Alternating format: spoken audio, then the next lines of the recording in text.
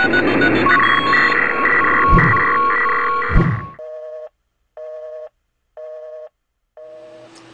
and welcome to another video from Hakology. You might be able to hear a little bit more background noise today. That's because we've got two machines up and running. And for today's video we're going to be using Wireshark and a spare router to set up a rogue AP.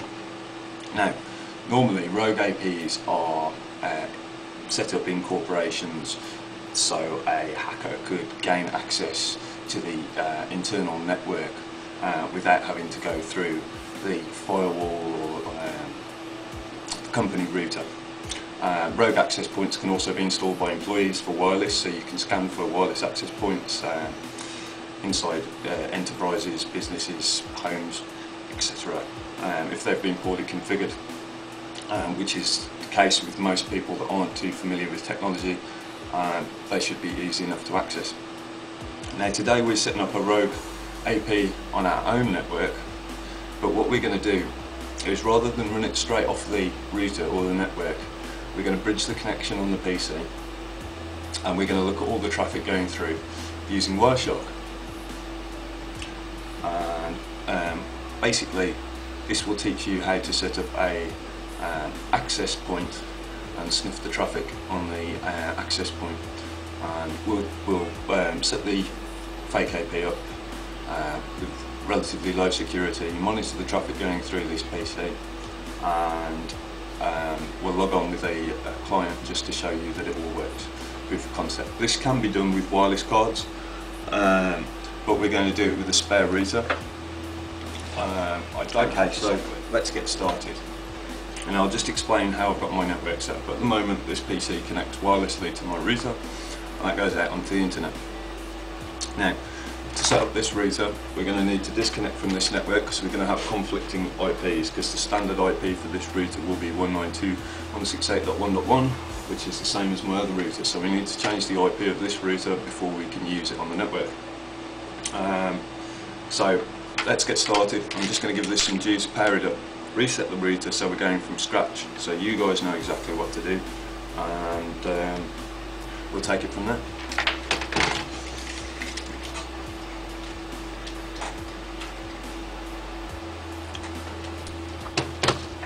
Okay, so we're going to take this from the top. First thing you're going to need to do is reset the router. So we're going from the default settings. Right, router's been reset, and you'll need to hook port 1 to a PC. So get into this one.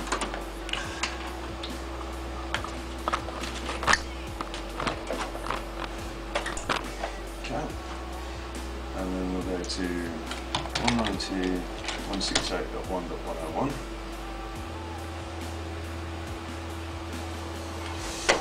Okay. Okay. Activate network. Cancel. I'll configure the router myself. Next. So the router's rebooting now, and just setting the default password. Okay, when you do this, I recommend you spend a little bit more time with your security settings and set the password for the router. I'm just going to leave it the same on this one because just for demonstration purposes.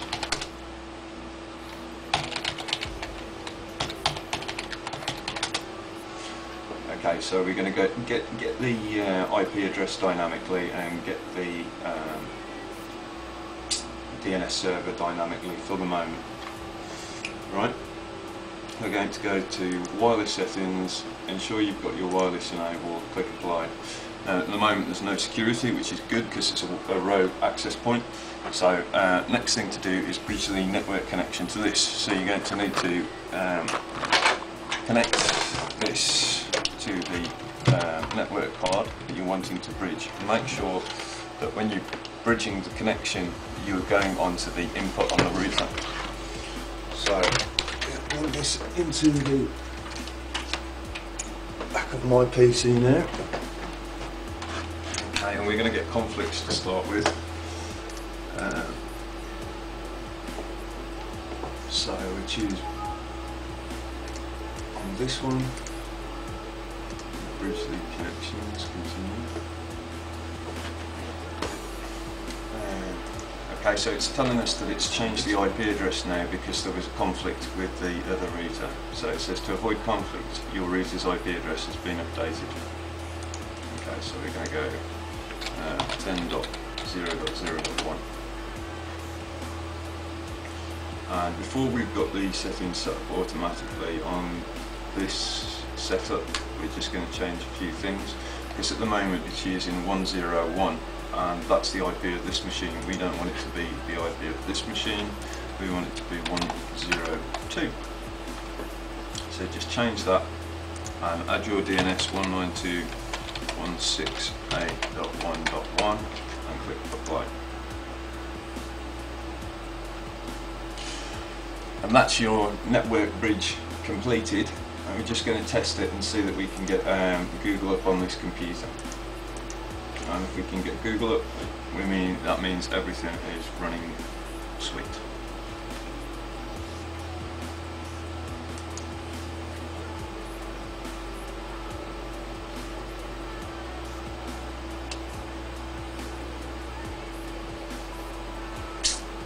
Right, network bridge, now for the Wireshark.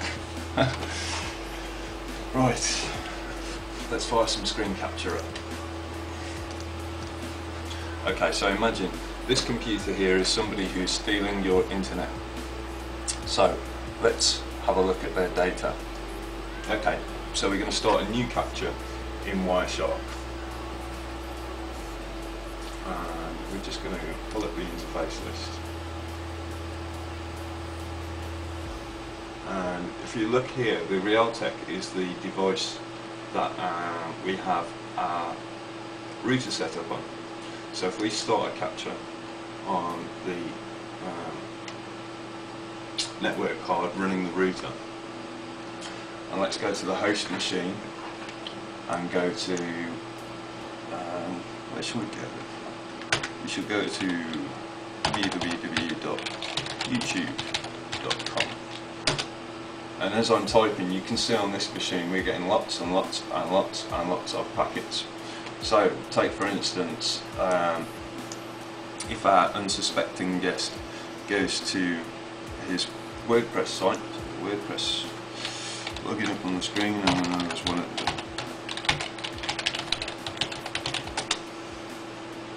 okay, so we use the same one as we did yesterday, and this time we'll type admin and password. Login. So we just tried to log in.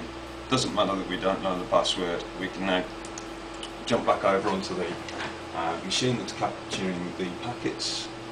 We can do a little search, so we can go find packet. And there we go. That's the post, using the same technique as yesterday, but now monitoring traffic coming through a rogue access point. I hope you've enjoyed today's video. We've got some more cool stuff coming up soon. We're going to be moving on to programming and backtrack. I hope you've enjoyed this video. Have fun hacking, and we'll be back.